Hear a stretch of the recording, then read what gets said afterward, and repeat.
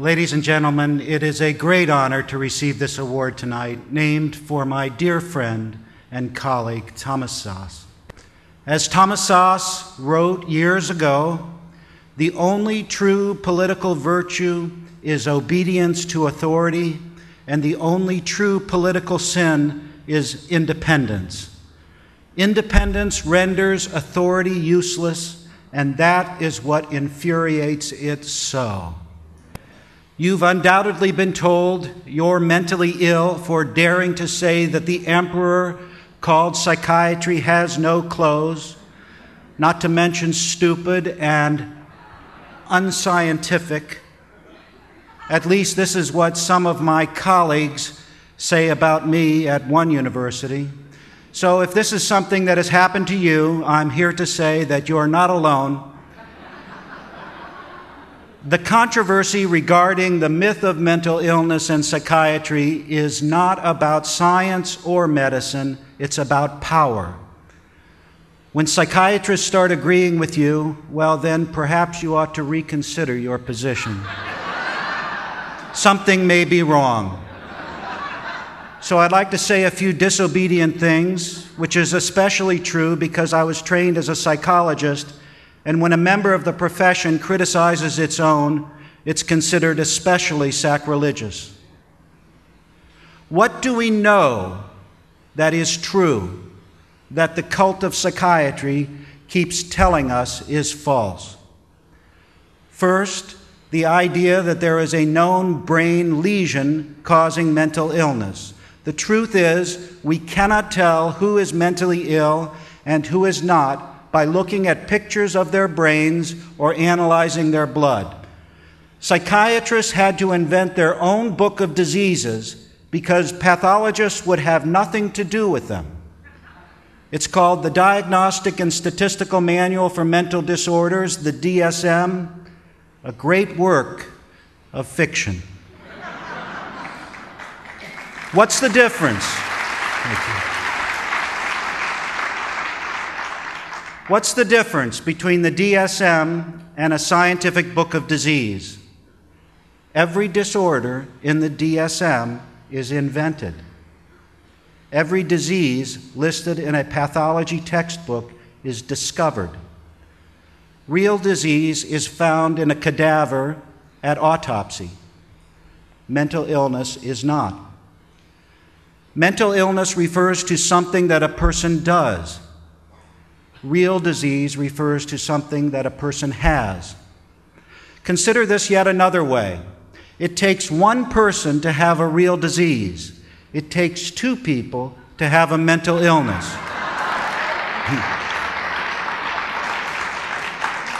If you're alone on an island, you could develop a real disease like cancer or heart disease, but you cannot develop a mental illness such as hyperactivity or schizophrenia. This is because mental illness is always diagnosed on the basis of some sort of social conflict. When people do something that others find objectionable, they can be diagnosed as mentally ill. If the person doing the diagnosing is more powerful than the person diagnosed, then there is trouble. In this sense, the diagnosis of mental illness is always a weapon.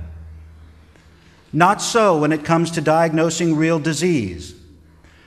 Think of how, when people get angry with one another, they inevitably resort to some kind of diagnosis. They say, "You're crazy. You're mentally ill.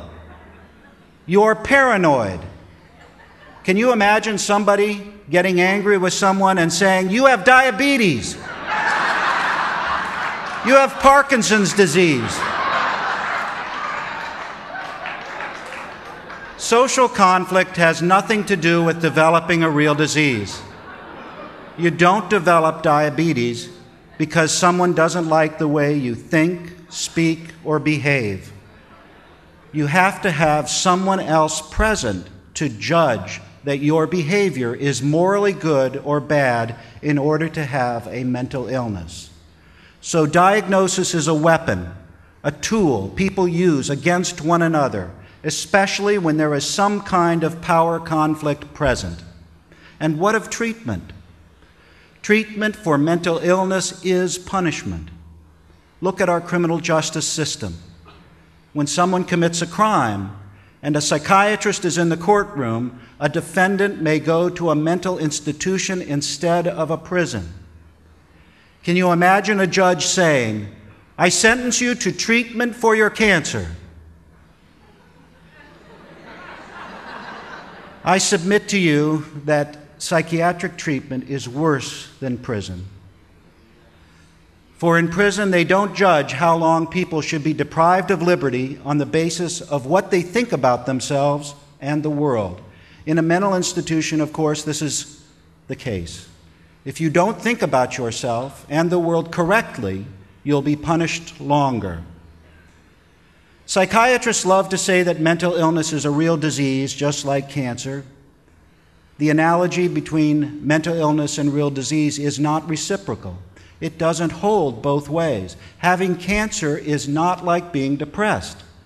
We don't shock people who have cancer to make them better, especially if they don't want to be shocked.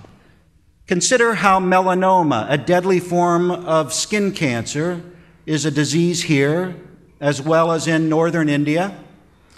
If you have melanoma, does it cease to exist if you move to another country, another culture? Of course not.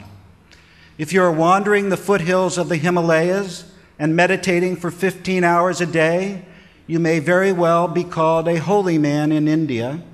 Take that same person, have him walk across the grounds of the Washington Monument in Washington, D.C., and he's diagnosed a paranoid schizophrenic and committed to a mental hospital. What do you think psychiatrists would do if Jesus were alive today, or Buddha, or Mohammed? Bada bing, right into a mental hospital, injected with drugs to stop their crazy beliefs and speech. Psychiatrists today are the true grand inquisitors. They would crucify the holy men and women of yesterday in an instant. My father was sent from Nazi Germany to America in 1933 when he was about 15 years old. From the time he was sent out of Germany by his family because he was a Jew until his dying day 5 years ago, he had nightmares that the Nazis were persecuting him. He fought against them his whole life, awake and asleep. I used to ask him, "Dad, what were people thinking in Germany back then? What were they thinking when they saw the Nazis parading about?" And he used to say, "Nobody took them seriously. Nobody believed they could ever have the power to do what they did. We laughed at them." Now, while I encourage you to laugh in the face of those psychiatrists who argue that 2 + 2 doesn't equal 4, know too that we must also take them seriously, especially when it comes to the harm they have done to people in the name of helping them. For if we do not, history will repeat itself. We are building a resistance to the psychiatric Gestapo. The Citizens Commission on Human Rights is an important partner in the fight for liberty and justice. That is why we are here tonight, and that is why we will be together tomorrow. Thank you.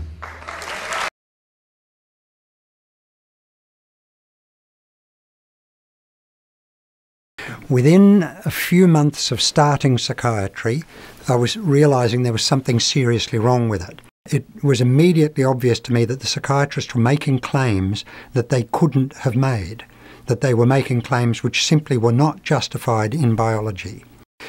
But if you stand up and say that what you're doing, ladies and gentlemen, is not science, it's pseudoscience, then you are challenging what's holding the whole profession together. What's happening in psychiatry is that there is a general agreement there will be no criticism of the status quo. There will be no criticism. I think secretly they know deep inside that if anybody criticises this or examines this too closely, it might fall apart. This is all held up. The skyhook that holds this palaver, this mess of jargon in place, is the single injunction: mental disorder is brain disorder.